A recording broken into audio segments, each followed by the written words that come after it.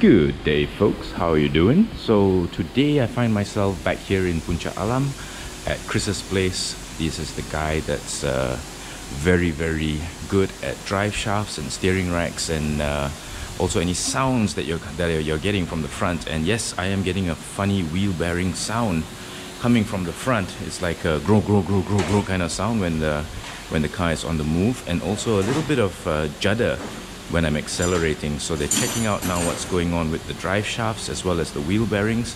Thankfully the steering rack is okay, and let me just give you a very quick tour. As you walk around, you're gonna see drive shafts all over the place, because Chris's shop, his specialty is actually drive shafts and steering racks. And he recently put up a new sign. A lot of people have asked, where's this shop? And I can't even tell them what the sign looks like, but now he's got a new sign done by one of his workers on a car's bonnet. Extra points if you can guess what bonnet this sign is written on. But here we go, this is Chris's shop. The last time I was here, this wasn't there. So yeah, and he's got signboard holders in the form of old tires. This is really great DIY stuff. So welcome to Chris's drive shaft and steering rack shop. If you walk in here, you can see a whole bunch of them, and this is where they actually refurbish the drive shafts. What you can do is, if your drive shaft has a problem, you can drive in. He'll give you a refurbished set, takes your set, refurbishes them, and gives them a second lease of life. So there we go. Most of the time now, these drive shafts are built very strong, so they can actually be refurbished, different parts of it. They're all there, categorized and cataloged in a system, not a Dewey Decimal System, but only a system that Chris understands, and his workers do, of course. But yeah, here we go. They refurbish them, and there's the man himself over there. Hey Chris, what's up? So these are all the steering racks that have been refurbished, and also the drive shafts. So once they're completely totally refurbished, they'll be wrapped up like this, and waiting for a new owner, waiting for a new buyer. And these are where the steering racks live. You can see bunches and bunches of steering racks for all kinds of different cars. So if you've got a lot of steering rack free play, or sounds coming from your steering rack, you can bring it over here. And if he has one already refurbished for your car, he'll just fit that for you and take yours in as a trade-in, then refurbish it, make it like new, recon it as they say, and sell it off to the next buyer. So yeah, this is kind of like recycling at its finest actually. There are many parts for a car that can actually be recycled.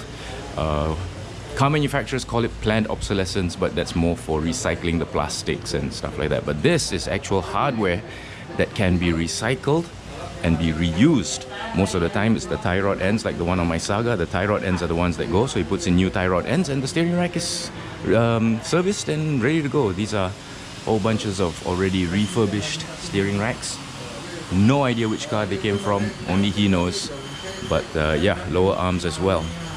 So the mainstay of his business for the last 20 years has actually been drive shafts and steering racks all over the place.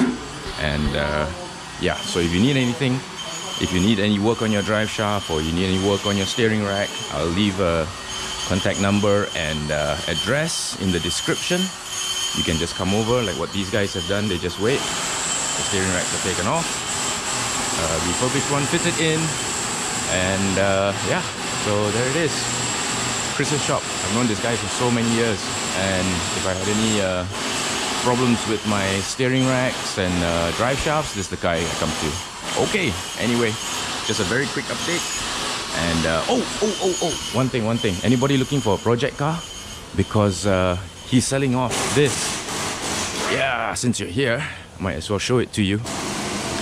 And yeah, it's bloody hot actually, but why did you go and park it so far away? But you can just sort of see it jutting out. Yeah, there we go. So anybody looking for a project car, yes, this could be yours for not this, but this beautiful Volvo 850, which I am sorely tempted to take over, because it's got the 2.5 litre 5-cylinder 20 valve engine, which is magnificent. Yep, so this beautiful project car, which is in need of a lot of love, is for sale. And if you're interested, yeah, hit me up in the comments, and I'll put you in touch with Chris, or you can actually just nego with him yourself. I think he was asking for something like 3K or 3.5K or something like that for this lovely car. It's got these beautiful 17-inch wheels and with the Volvo center caps and everything. It needs a new windscreen because this car has not had road tax for more than 2-3 years. It needs a new windscreen because, as I said in my Savvy video, it's got a huge crack here, so it will not pass B2 inspection. I'll show you the crack. What I said about a crack not being 6 inches long, this is way more than 6 inches long. So yeah, this windscreen will need to be replaced. This car needs a lot of TLC. A very funny story, he actually put on that smaller Volvo rim because he didn't want people to steal all 4. He said when people see there's 4 of the same rim on the car, they'll steal all 4, but if they see just one is missing, they won't steal, they won't bother stealing the other 3. Even thieves have standards. Yeah, they would want a whole set. So I think because Chris also has a paint shop, you can negotiate with him and maybe get a paint job done for this car. As you can see, it's slightly two-tonish. This was candy red, and then he went and painted the other side as a test soul red, soul Mazda red. And yeah, it's a very nice color. So maybe he'll negotiate with him and he'll give you a one outside coat as well. Engine's been overhauled, new gearbox, and the interior is not so bad. Car is locked, I can't open it. But yeah, the dashboard's sort of like delaminated a little bit. This is characteristic of a Volvo 850 and even the even up to the S70, the old 850 T5s. The dashboard didn't stand up too well in our climate. But other than that, he's got in the GLE seats, so very cool. As usual, as you know, Volvo parts are not cheap. So if you want to do up this car, if you want to take on a project, the only thing I can tell you is that I would buy this car solely for the sound of that engine. That 2.5 litre 5-cylinder 20 valve engine is just, it makes a remarkable noise. A really very unique, very characteristic engine noise. It's just brilliant. I miss my 850 GLT because of that noise. So you know what, if I ever bought this car, it would be just for that sound. Yeah, I'm crazy that way. Anyway, welcome to the second stupidest automotive channel on YouTube. Thank you so much for watching. Take care, y'all. Be cool, be safe, and I'll talk to you all soon.